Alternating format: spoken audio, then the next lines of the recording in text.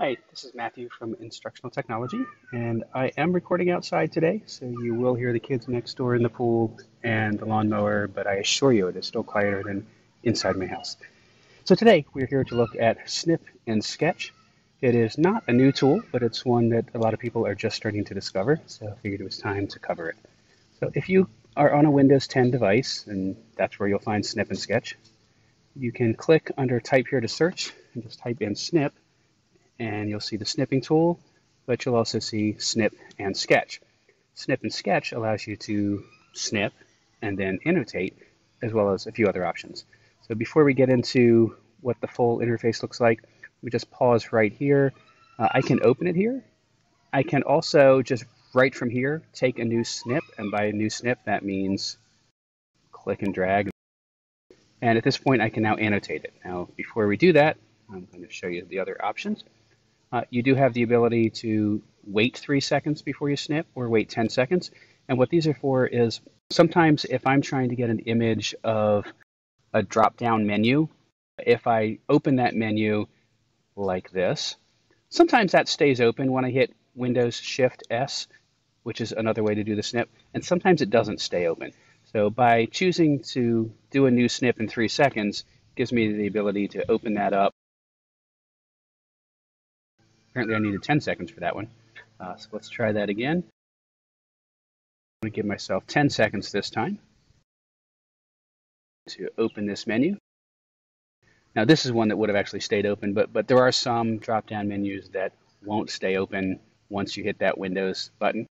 So now this allows me to take the picture of what I want to take a picture of. All right, so I've mentioned Windows Shift S a couple of times. That's the way that I have been using this tool for years. So I'll press the Windows Shift and S button, and you get just this little toolbar up here. So this one takes a picture exactly like I just did. It is a rectangular area of the screen. Next one over is more freeform. So I can actually draw out an area that I want to include, as weird as you want. And the next one over, these two can be confusing. This one is a window snip. This one is full screen. The difference here is normally I have a second monitor that I'm using as well. So if I took the full screen snip, it would take an image of both monitors. Window allows me to choose this monitor or my other monitor.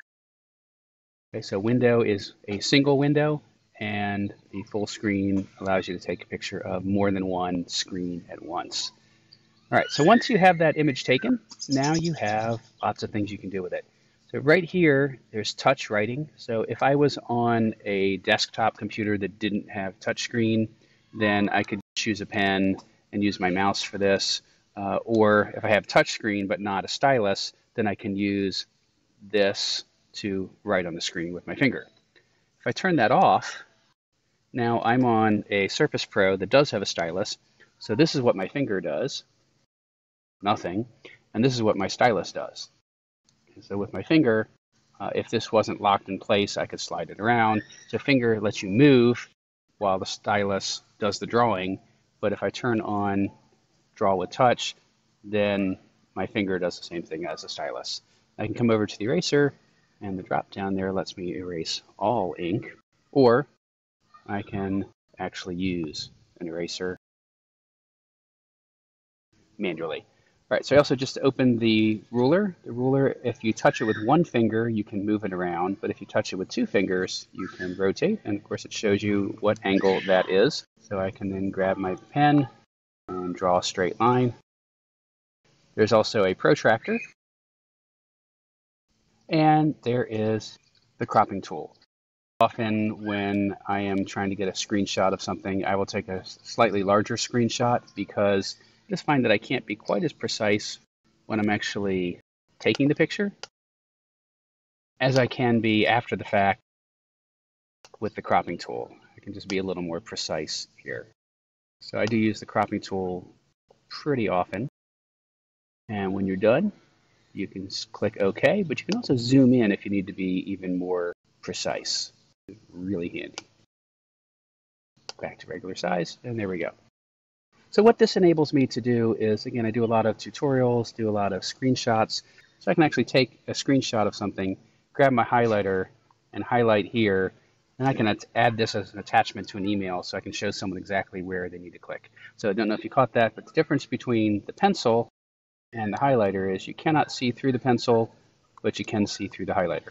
Now both of these and the pencil as well have 24 different size settings.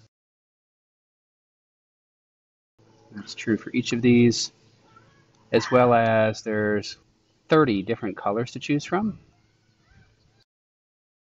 So I want you to see this is 1 stroke, 2 strokes, 3, 4.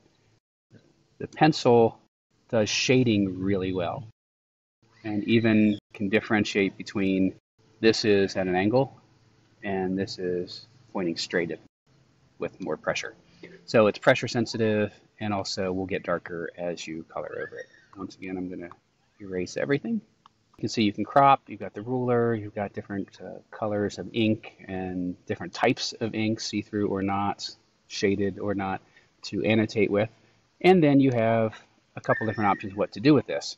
I can now copy this and paste it, as I said earlier, into an email, or I can save it directly as a picture. You can see this is a PNG. I can also choose JPEG, or if I want to capture some motion, I could do a GIF or GIF, however you like to pronounce that. My workflow used to be I would copy, paste into Word, and then right-click on Word, because in Word, if you right-click on an image, you can save it as a picture. This makes it way simpler. I can go right to saving it as a picture. So like I said, this has been around for a little while. I wrote a book last year on Microsoft Tools, has over 100 color images, and absolutely every single one of the images inside the book were taken with Snip and Sketch and cropped and annotated in here as well. Other options are you do have the ability to share. So once you have this image, I mentioned that I copy these into email sometimes, several other ways that you can share on here as well. And you can actually click to open a file and grab an existing picture. So here's images for my book. And you can annotate one of these images as well and then save that. So you can take existing images, annotate them, and save them again, either to the same location or to a new location. So this is all under Snip and Sketch. So several different ways to get there. You can search for it. A lot of times when you have more options under ellipses or a drop-down menu, they're really cool. In this case, not so much. Share is not what you think it is. That's actually sharing the app with somebody. You can go in and give feedback to Microsoft with the rate and review. App settings, there really isn't much there. Now, pin to start and pin to taskbar are things that I like to point out with other apps as well. Pin to start would mean that you would place it in here. So it would be one of the icons that appears as soon as you click on the Windows button. Pin to taskbar means what I have down at the bottom of the screen. So I'm using Screencast-O-Matic right now, and then I have a couple different logins to Microsoft Edge down there and Outlook. So the ones that aren't underlined are ones that are permanently down there. So you see Teams and my Windows Explorer folder are not underlined. That means they're always available there. Some of the other ones that are underlined are also always available there, but underlined means that I have it open right now. So you can add it to be more convenient, but because you already have the ability to just press Windows Shift S, I don't really feel a need to add a shortcut to this anywhere else. And besides that, I'm using the Surface Pro, so I already have this little pen icon down in the bottom right corner. It says Windows Ink Workspace when I hover over it. I click on that, there's full screen clip. So 2 touches, and I've got a full screen clip, and if I really only wanted a piece of that, it's really quick to get in here, crop it down to what I really wanted. There's my toolbar. So if you're on a Windows device that has digital inking, you don't even need Windows Shift S. You can just click on the Windows Ink Workspace and full screen snip. Okay, so that is Snip and Sketch. Comes in really handy whenever you are on a Windows 10 device. So I tend to use it, like I said, for writing tutorials for how to do things, but this works with anything on the web, anything that's on your screen at all whatsoever. Have a digital textbook up there, have your own pictures from home up there. If it appears on your screen, you can use Snip and Sketch to grab that image and put it in other places. Put it into PowerPoint, put it into Google Slides, put it into Smart Notebook. Anywhere that you can place images, Snip and Sketch helps you do that. As a reminder, you can copy and paste, or when you click the Save button, you could choose where you want to save that to.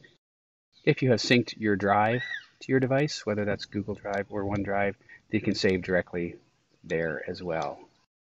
So I have my OneDrive here, so I can save any of those images to anywhere on my OneDrive, and that way I have access to them on any other device as well. And you can do the exact same thing with your Google Drive.